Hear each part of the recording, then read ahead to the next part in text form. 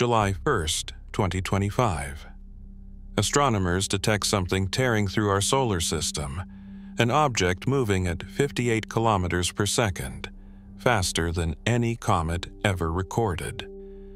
They call it 3I/Atlas, the third confirmed interstellar visitor, but the shock comes when the James Webb Telescope reveals it's breathing, pouring out 129 kilograms of carbon dioxide every second, with an impossible chemical signature. 8 times more carbon dioxide than water, at distances where comets should lie dormant. Every established rule just broke.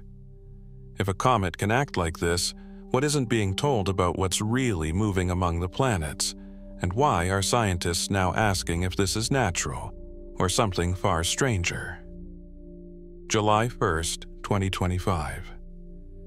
The Atlas telescope in Chile logs a faint, fast-moving object at magnitude 18, threading through the star-crowded backdrop near the galactic center. The night crew, veteran survey operators and graduate students, switch from routine monitoring to rapid-fire checks. Trajectory software pings a hyperbolic path, the numbers blinking red, 58 kilometers per second. Not a local wanderer, not a returning comet. The object is inbound from interstellar space, moving faster than anything previously tracked, outpacing even Oumuamua and Borisov. Confirmation demands more than a single night's data. Within hours, the Atlas team relays coordinates to observatories across the globe. Automated alerts trigger in Hawaii, California, and South Africa. On astronomy forums, amateur sleuth Sam Dean posts a pre-discovery image from June, catching the object weeks before the official find. That evidence, faint but clear, locks in the trajectory. The path is open-ended, not looping back. Every model points outward, away from the sun, origin unknown. Mission logs record the tension in real time. Operators debate the odds of a third interstellar visitor in less than a decade. Data packets and voice messages fly between continents, each new measurement narrowing the uncertainty. By sunrise in Chile, the object has a provisional name, 3I/Atlas. The world's telescopes pivot to follow. For a few hours, every eye in astronomy is focused on a single, silent traveler from beyond the solar system. August 6, 2025. In a secure operations room at the Space Telescope Science Institute, the James Webb team prepares to process the first NIR-spec spectra from 3I/Atlas. The instrument's detectors, tuned to the faintest infrared signatures, record a chemical fingerprint that no one expects. The data pipeline flags a carbon dioxide to water ratio of 8:1. In solar system comets, water always dominates, 10 times more abundant than carbon dioxide, sometimes more. Here, the script is flipped. Carbon dioxide pours out at 129 kilograms per second, a sustained plume with no sign of fading or explosive bursts. Slack messages and internal logs capture the growing disbelief.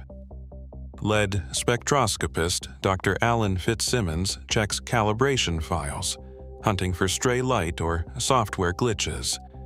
Every cross-check holds.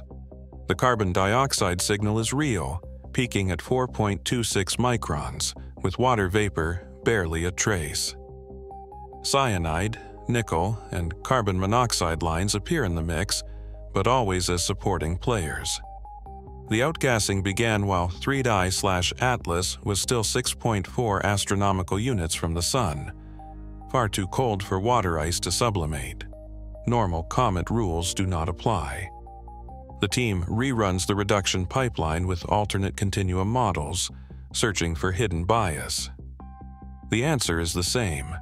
The comet is breathing, but not like any comet seen before. The numbers echo through the anomaly review.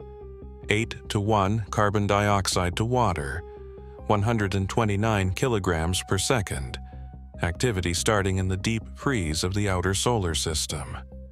The chemical riddle only deepens as the spectra are released, setting the stage for a new kind of mystery. May 7, 2025. TESS, the exoplanet hunting satellite, logs a faint but persistent brightening in a region of the sky now known to host 3I/Atlas. The light curve rises with mechanical steadiness. No spikes, no sudden drops, just a slow, unwavering climb. Days pass, then weeks. The pattern holds. By the time ground-based teams catch up in July, the trend is unmistakable. This object has been active far longer than first assumed. The puzzle deepens as SphereX, NASA's infrared sky mapper, trains its sensors on the growing Comet. Their measurements reveal a shroud of gas and dust stretching 348,000 kilometers across, more than twice the width of Jupiter. The scale is difficult to fathom. For most comets, a coma this size would signal violent outbursts or episodic jets. Here, the expansion is gentle, almost disciplined, with every survey confirming a symmetric, stable envelope around the nucleus. Space survey teams pore over time-stamped readings from TESS, SphereX, and a patchwork of amateur images. The early onset of activity, weeks before solar heating should have triggered anything, rules out ordinary water ice as the driver. Instead, the outgassing appears constant, a slow exhale that never falters. Each instrument, working in isolation, finds the same result. The phenomenon is real, not an artifact. 3. I/Atlas is awake, and it has been breathing the entire time. Trajectory models for 3I/Atlas refuse to settle into anything familiar.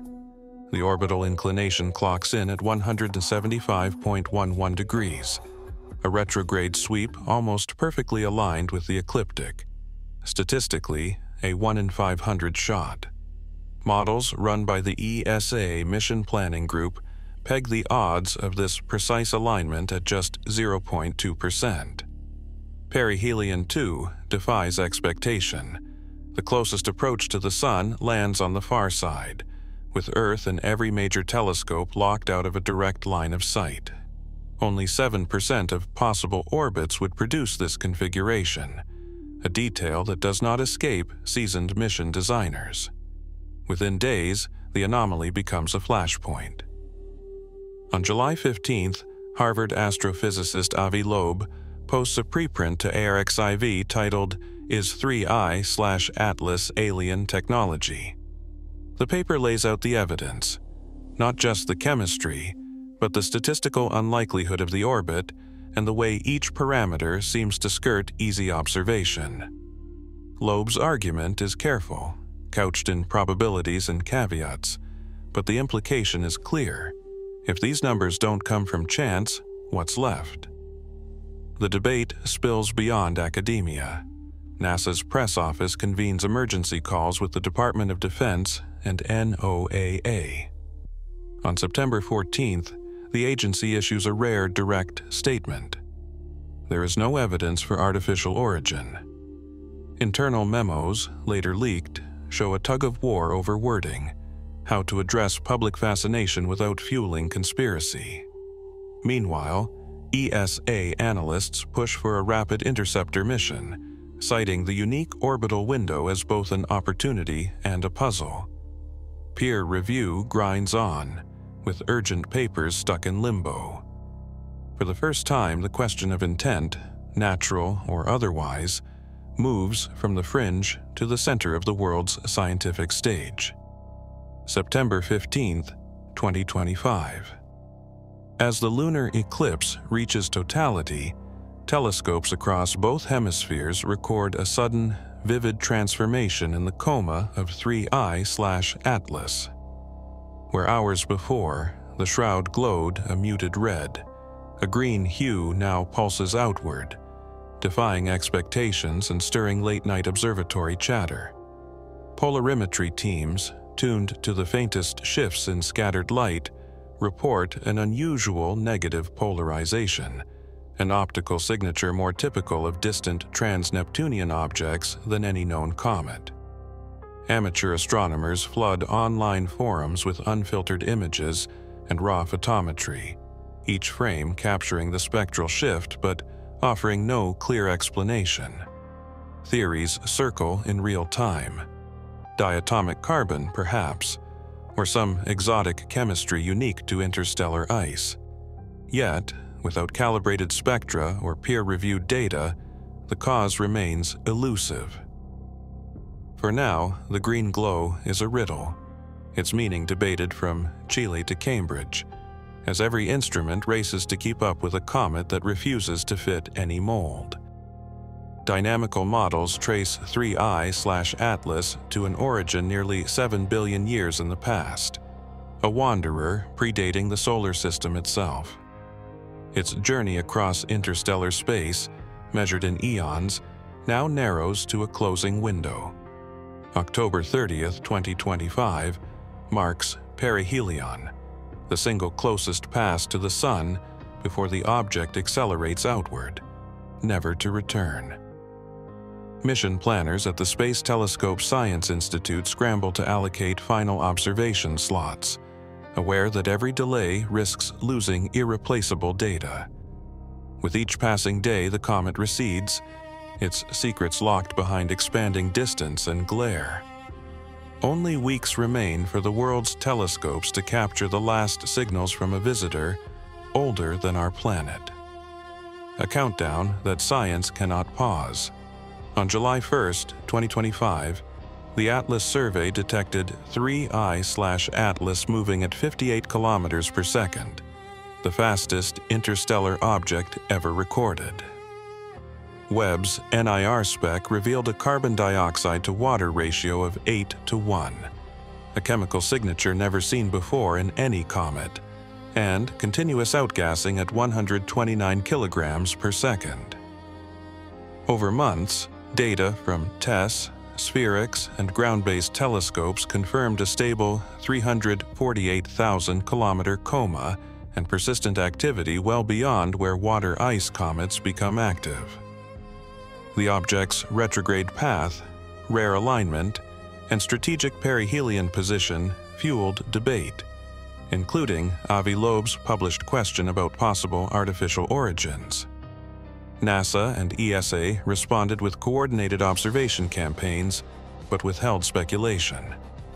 The September 15th lunar eclipse brought the unexpected, a sharp green glow, still unexplained by current data.